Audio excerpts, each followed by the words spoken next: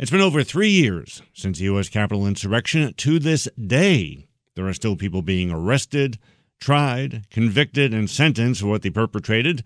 January 6th committee, of course, completed their investigation, issued their report, so I bet you think the story has been told. Well, think again. There's the issue of the U.S. Capitol Police. Now, while we certainly honored the members on the ground who had to directly confront the rioters and did so in heroic ways, there were more who treated that day, as well as the days leading up to January 6th and after, in, let's say, far less than heroic ways. Our next guest with her new book brings not just new facts about January 6, 2021 forward, but an examination of the groups behind it, as well as steps needed to prevent a repeat. Her book is Domestic Darkness, an insider's account of the January 6th insurrection and the future of right-wing extremism. She was the Assistant Director of Intelligence for the U.S. Capitol Police, now CEO of Pandora's Intelligence, Julie Farnam. How are you today, Julie? I'm well. Thank you for having me. Well, thank you for doing this book and adding to the picture that we all need to see a lot more clearly in spite of the attempts by, well, way too many to try to cloud things over. PandorasIntelligence.com, learn more about Julie's company. And as I said, Julie, a lot of people thought, okay, we've heard the story. We've got the facts. We see the arrest. We see the convictions. The story's been told. Obviously, you saw something missing from the story that had been told up to this point, which compelled you to write the book. What was it that you felt needed to be addressed? Well, after January 6th, there were a lot of people saying that it was an intelligence failure. And I know that I had provided the intelligence to the Capitol Police leadership, and they failed to plan accordingly. And so I thought it was really important that I get that piece out and let people know what the Capitol Police knew beforehand and why they ultimately failed, because there will be another January 6th.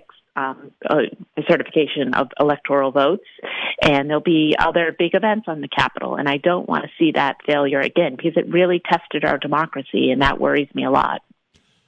And here's a couple of the crazy points based upon the foundation for your book.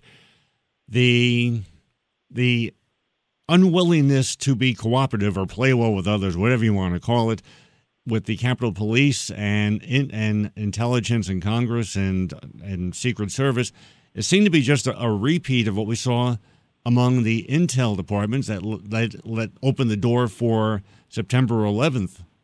And today what we see is, to say the least, and you probably know very well too, and I've seen the websites, I'm not going to mention the URLs for obvious reasons, but the radical MAGAs, as I call them, they weren't then and certainly now are not being secretive about their wishes, their wants, and their intents, are they?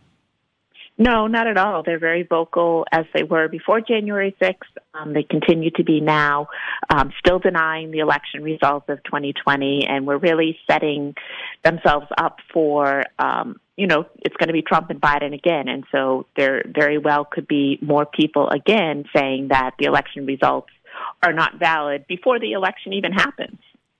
As you write in Domestic Darkness, you came through, as they like to say in the court of law, with a preponderance of the evidence. Why were you not paid attention to? You're almost in the same seat then where that woman in Benjamin Netanyahu's inner circle was, who gave a warning about Hamas. She was ignored. She was the one voice saying, watch out for Hamas, they're on the verge of doing something, and we know what happened there back in October. You were in that same position that she is now. You were there then. Yeah, I mean, I think there's a lot of reasons. I think one, fundamentally, is that as a woman, it's hard to gain credibility. People look at you initially as not being credible, and you have to say what you want to say many times over before people really listen. The other part of it is I think there was a complacency and maybe even an arrogance within the Capitol Police. They deal with protests and demonstrations daily at the Capitol. And so I think there was a sense like, well, we know how to handle this. We don't need anyone's help. And so that really set them up for failure. Add to this, you certainly had shown your ability to root out threats of terrorism, violence, and attacks. You brought attention to literally thousands of potential threats, which if left unaddressed, could have made for some very dark and dangerous results. Yeah, absolutely. The bulk of my time at the Capitol Police, and I was there almost 3 years, was spent investigating threats against members of Congress on both sides of the aisle. There were, over 20,000 threats when I was there, and most of them were made on social media. And so it was my job to figure out who was making the threats and then work with the special agents to build a case and potentially prosecute those people making those offensive or not offensive, threatening statements. So Julie Farnam, former Assistant Director of Intelligence for the Capitol Police, now CEO of Pandora's Intelligence, pandorasintelligence.com, the website. Her book, Domestic Darkness, an insider's account of the January 6th insurrection and the future of right-wing extremism. You are listening to Issues and Ideas. The groups and their elements, which you address in Domestic Darkness, they're still the same groups. They work under the same beliefs. Are there significant differences between them, yet still looking to achieve the same goal? There are differences between the groups. One type of group is, your white supremacists, ethnically, racially motivated, violent extremists. You have your militia-type groups. You have your conspiracy theorists.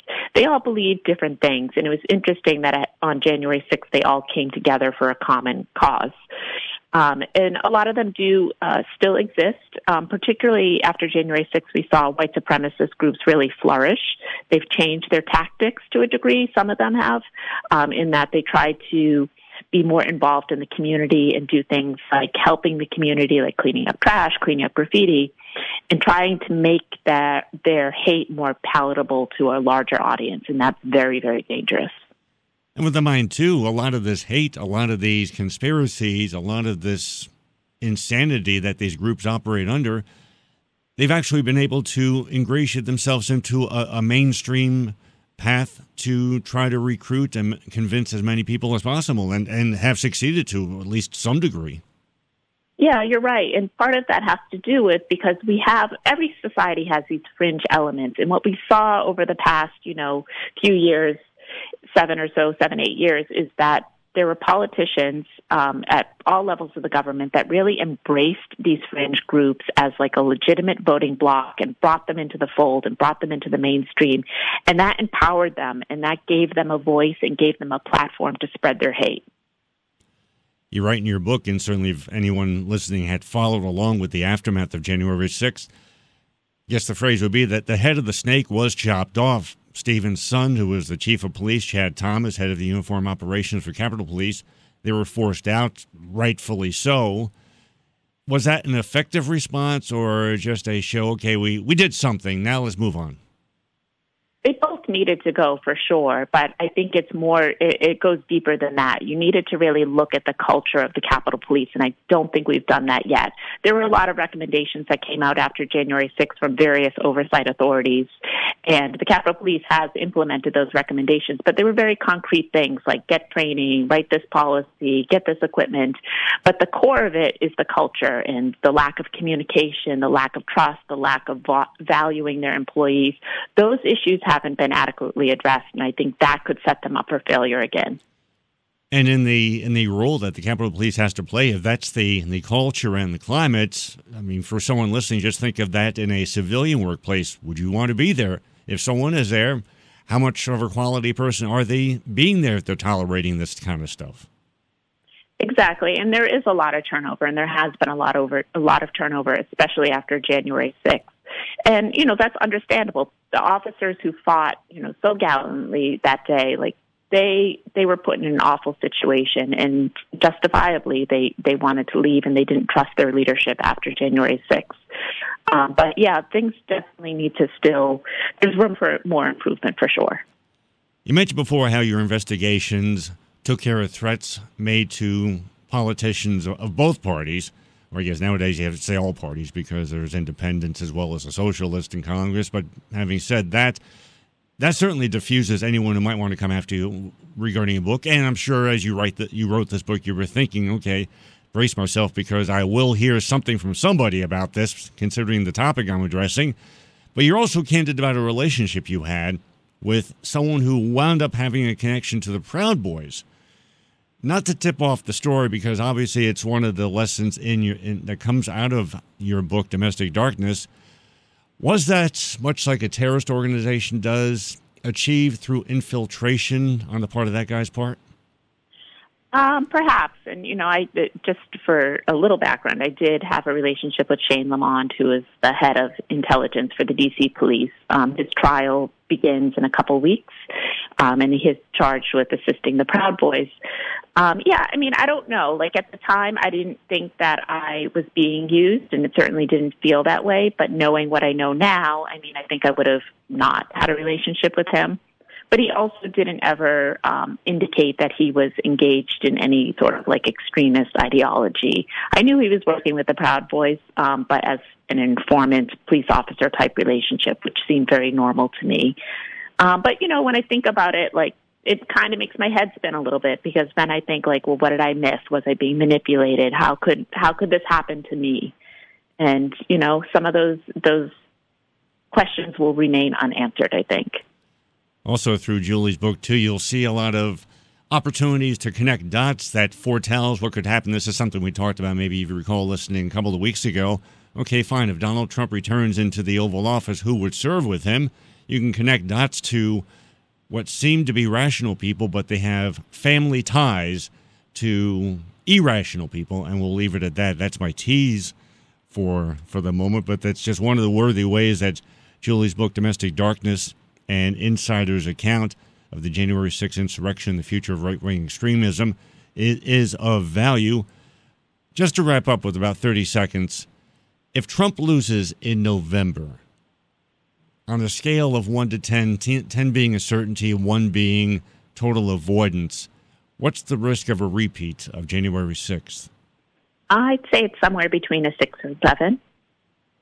That's concerning, and that adds value to what Julie presents in Domestic Darkness, an insider's account of the January 6th insurrection, the future of right-wing extremism. It's a reminder for some, a lesson for many, and it's the facts for all. And that's certainly of great value. She is also the CEO of Pandora's Intelligence, pandorasintelligence.com.